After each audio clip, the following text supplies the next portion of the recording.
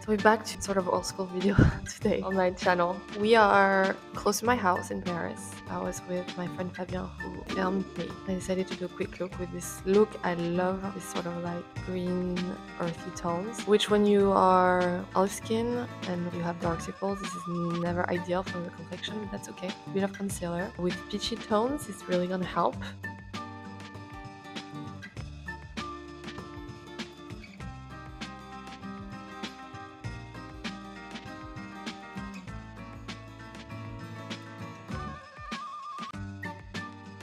And of course pink blush. So sometimes I go back to powdery blush to have this super diffuse, very matte effect. It doesn't look like blush as much, it looks more like a pink tone on the cheeks. I don't know how to explain it.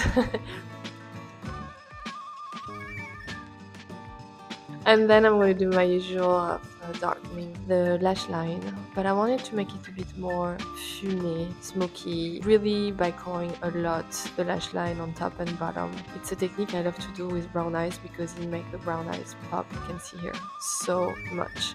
And then with the brush, I'm basically just gonna blend the lash line, and that's gonna have the pencil being diffused, and then I can stretch it out to lift the eye. Because that's the thing, when you do color the lash line, like you can really close and make the eye smaller, so it's important to always kind of stretch it out.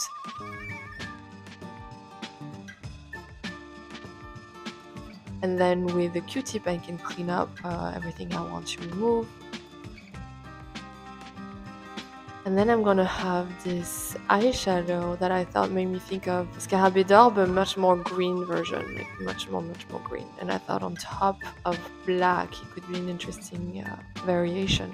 So I put really along the lash line and I blend with my fingers, so it's kind of diffused, and then a tiny bit on the bottom, more in the center, and then make sure that I don't have any fallout on my complexion.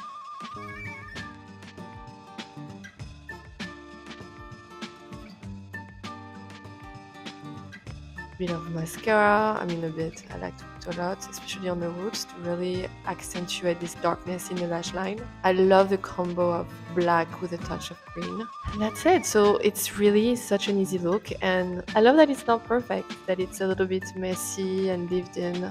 That's how I like to wear my smoky eye.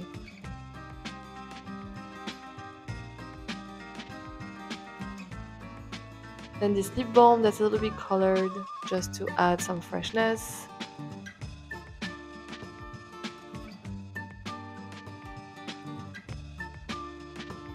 And voila, that's it.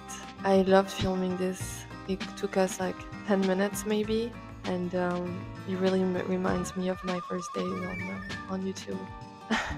Anyway, I hope you enjoyed that video.